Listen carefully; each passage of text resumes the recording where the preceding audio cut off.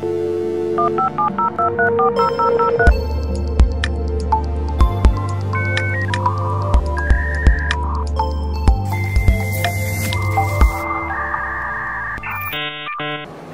and welcome back to ITWeb TV at the Security Summit 2024.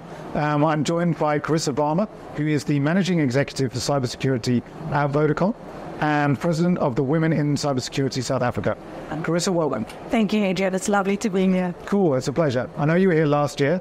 Have you noticed any differences between this year and last year?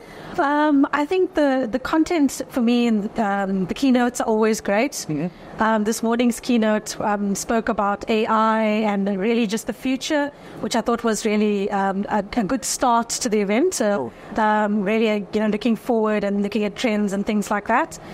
So I always really enjoy the first sort of part of the event, and it was the same this year. So that consistency is good. Good. And I think the nice thing for me always coming to the summit is seeing friends that I haven't seen for a long time, and the conversations that happen around coffee, and so that has stayed consistent as well. So well done to you guys for attracting all the leaders into one place so we can actually meet up with each other. That wasn't meant to be a leading question, but I think I've maybe prompted a little. Well, thank you for that.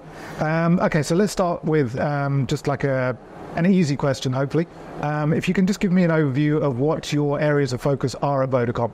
Because I'm not sure I was necessarily clear if you're managing executive for cybersecurity, is that kind of client-facing, is it internal, is it the networks, what is it specifically? Yeah, so my team focuses on protecting Vodacom systems and Vodacom customer data. So we are accountable for everything cybersecurity across Vodacom, across Africa, 8 different markets, both the traditional telco environment as well as the financial services environment.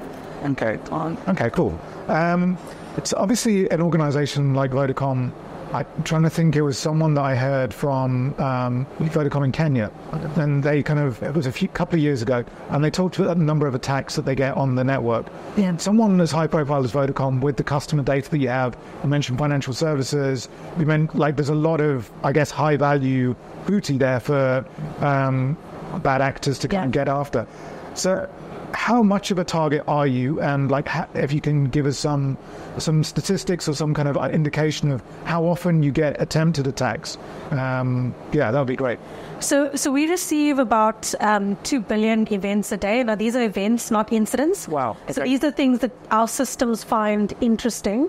Of that 2 billion events, we get about 2 incidents. Okay. And those are typically auto-remediated. So our systems automatically take action to protect the organization. So you can see this vast amount of attempts against us really coming down to very few successful or even attempted successful attacks that then get auto-remediated or looked at. And there typically isn't any harm that comes out of those type of incidents.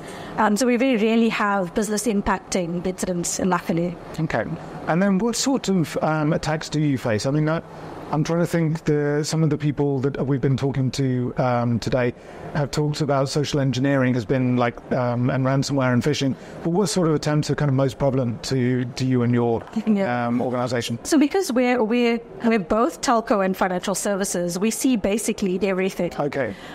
So, I mean, we have 203 million customers across Africa, and our financial services platforms transact $1.1 billion a day. Wow. So we are a huge target. I'm sure. And the range of attacks we see is obviously being a telco, because we connect everyone.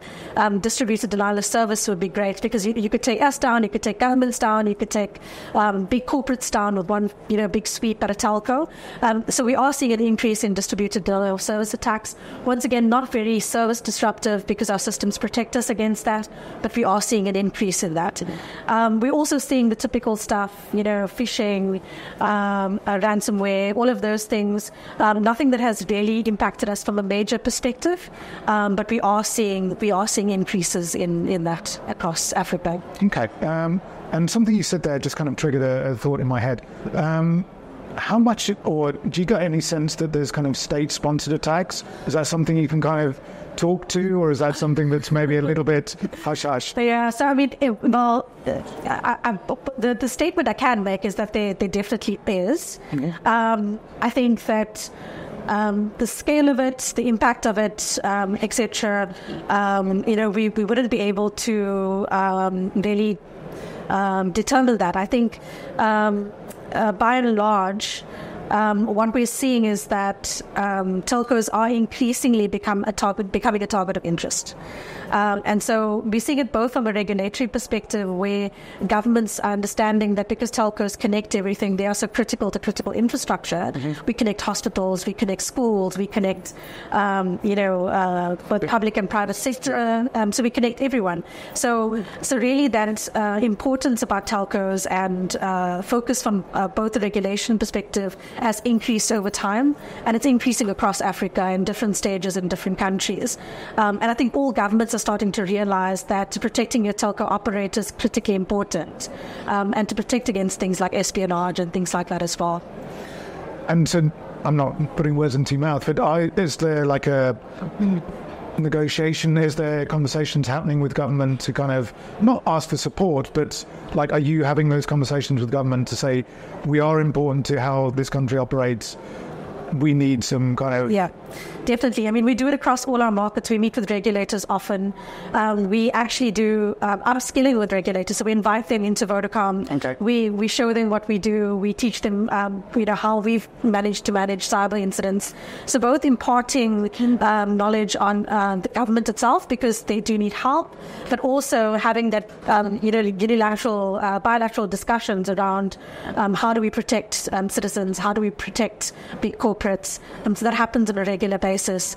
And it happens much broader than just South Africa. It happens across our footprint. Okay. And then, so in the conversation of collaboration, there is another operator of a similar sort of size to yourselves, different colour. Yeah. Are you kind of collaborating with your counterparts there and kind of sharing instance? That's been another topic that's come up today. Yeah. Is kind of a need for more collaboration across industries. Yeah.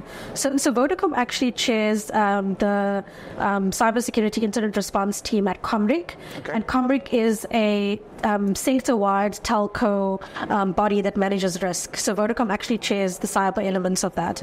And when Comric was formed a few years ago, it was the first entity to be able to allow sharing from a cyber perspective between telcos, because prior to that it was all very proprietary and we couldn't share, and there was a lot of boundaries put on us on what we could say to each other. But Comric has really brought in the opportunity to share. So we're sharing a lot of threat intelligence. We're doing a lot of work to try and when we see something in one telco, to react to it, and when we see something, to be able to share it, because we understand that we operate as an ecosystem. Sure. If we keep Vodacom safe, but another telco is getting compromised, as the customers that are using both networks, people move from one network to the other, and so there's impact to our customers as well, and we really want to be proactive about it. So wherever we can get threat intelligence from, and wherever we can share threat intelligence, we do. Okay. So maybe let's kind of look a little bit closer to your team. Can you give me kind of a brief overview of the size of the team? And I think the one conversation, I spoke to Manoj a couple of weeks ago for a video that we did in the build-up to Security Summit. And one of the topics he talks about was kind of that, the burnout and the stress and how to kind of manage that.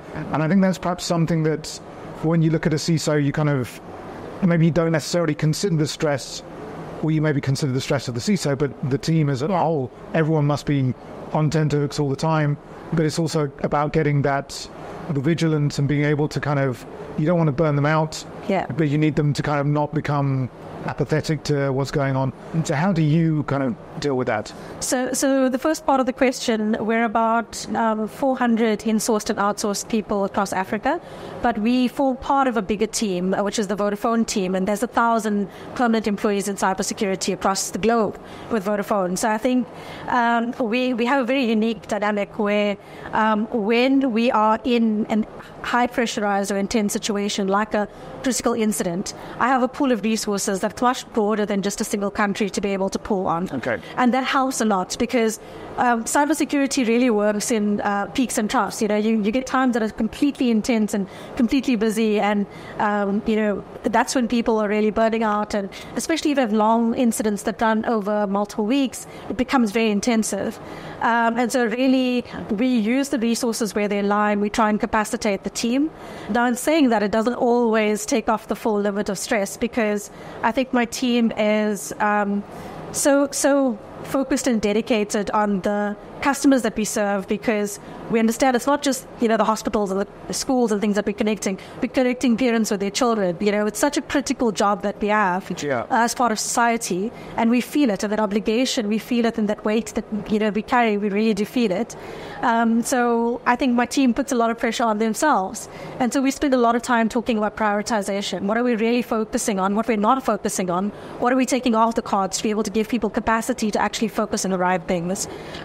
And I think that's something as a cyber industry we need to talk more about, because we feel like every risk that we don't mitigate now leads to a business impact.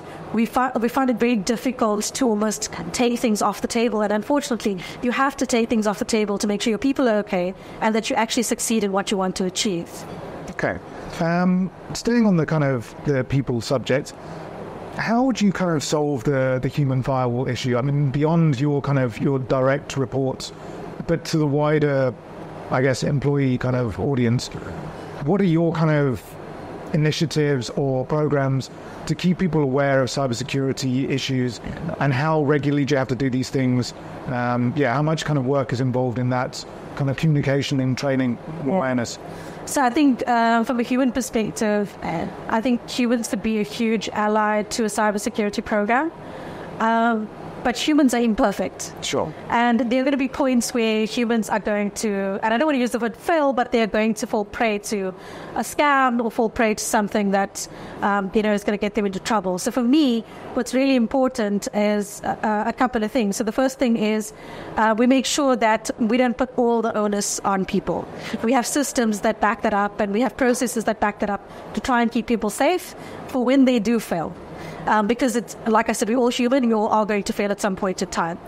The second thing is that we really encourage reporting and reporting quickly.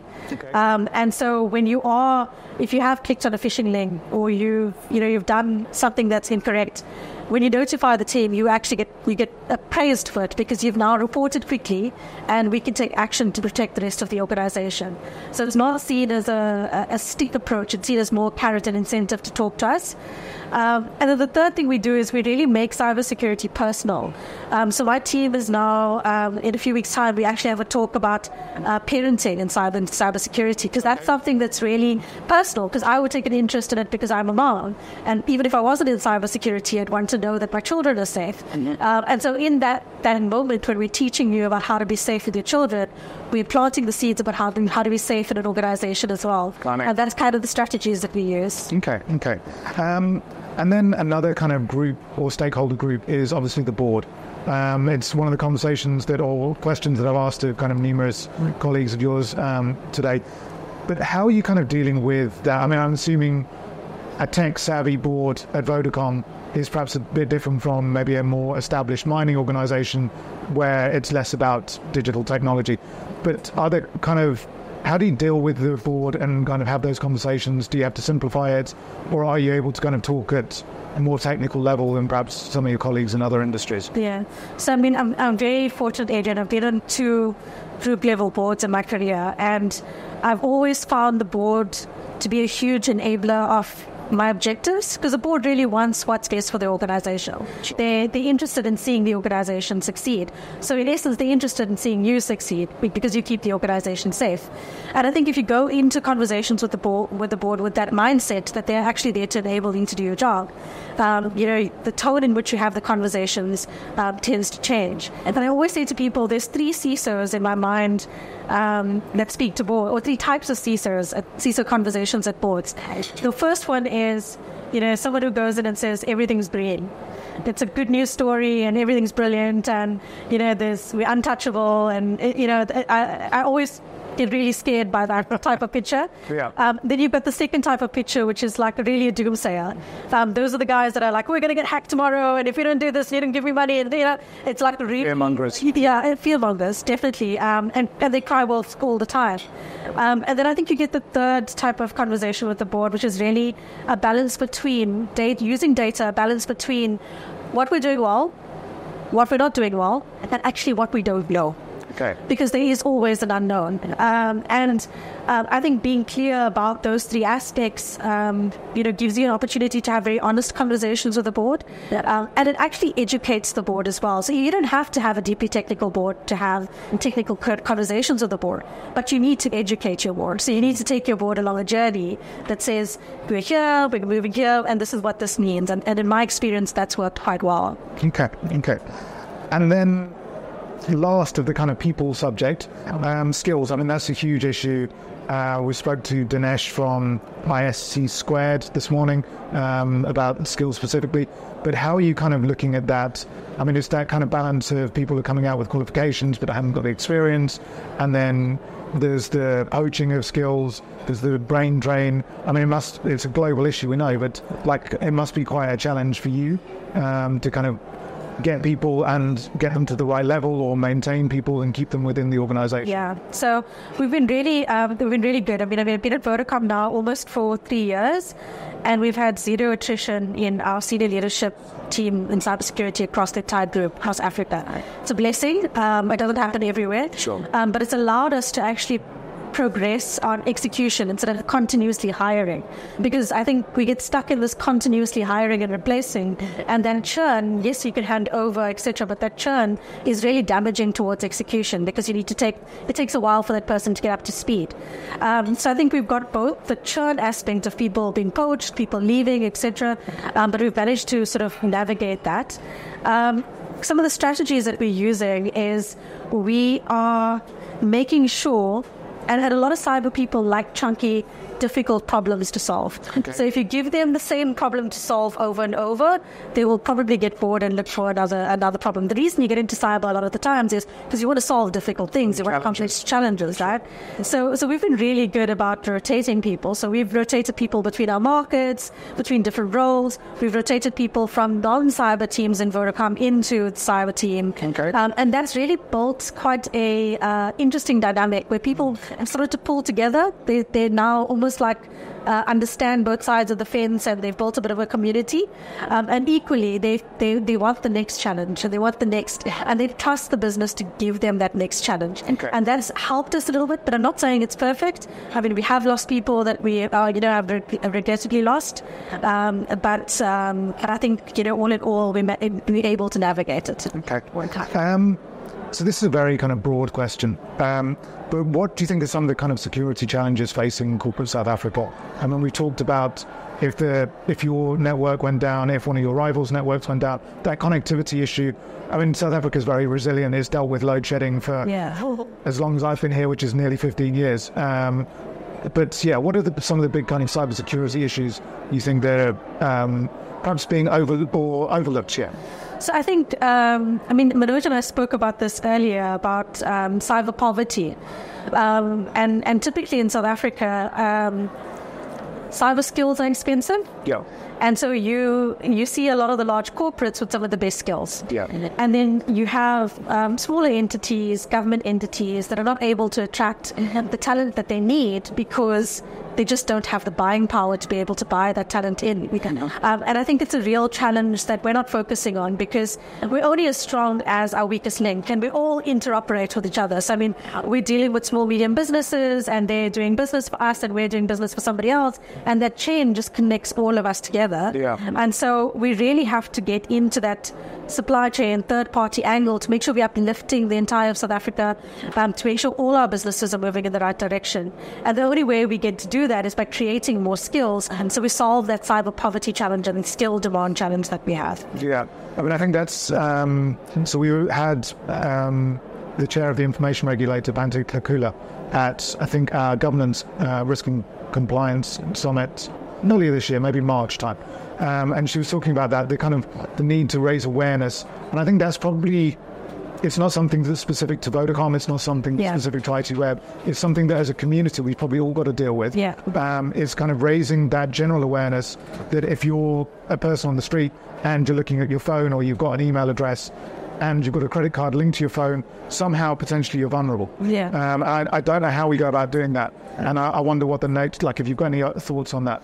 So, I mean, there's a couple of things we're actually doing practically today. So we do something called a cyber clinic, which Vodacom basically brings in SMEs, and we train them on cybersecurity, and then we give them 6 months of free consultation after that to be able to improve their posture. So I think we need more people looking at that. We're also looking at, like one of our partners next year is looking at how do we make SOC services really affordable, and they're launching things that will attract, smaller businesses, not necessarily just the big companies that can afford things. So I think it's really about corporate South Africa taking a step forward to say we can't solve the problem alone, but I can solve a piece of it, and I can take a step forward to do it, and I'll do what I can within my power to be able to transfer or change from where we are now to where we need to be. And I think if each of us do a little bit, the little bit will add up, and we'll get to a better place. Do you think there's a need for some kind of coordination of that? Yes, definitely. I definitely think so. It would be that. We always point the finger at government. Look, I think the sector forums have a good opportunity to do it as well. The SABREX, the COMREX, the CISAs. I think there's a lot of joint manpower from corporate South Africa behind those forums, and I think they could actually be a good home to start hosting some of this and driving some of those initiatives as well. Okay. And then I'm conscious about time, so I'm just going to ask you a last question, and honestly not the least important question, but you're president of the Women in Cybersecurity in South Africa. We've just done recently a couple of initiatives with Wired for Women and a partnership with that, which is encouraging more women into the general IT space. But what do you think we can do to encourage more women into cyber specifically?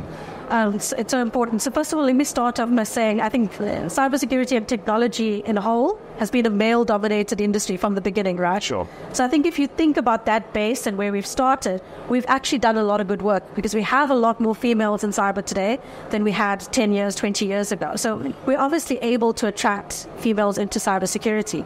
For me, I think the gap is in role modeling. So people in school, people in university need to understand that as a woman, you can have a good, successful career in cybersecurity. And then the second thing is putting structures around these women once they're in cyber to support them. I mean, they're mothers, they have children. When you're in an incident at 3 o'clock in the morning and you also have a young baby, it becomes really complicated to navigate. So I think putting the structures around women to be able to support them to do a role in cybersecurity is really important as well. Okay. Kerissa, that's been great. Thank you so much. That's been Kerissa Varma, the Managing Executive for Cybersecurity at Vodacom.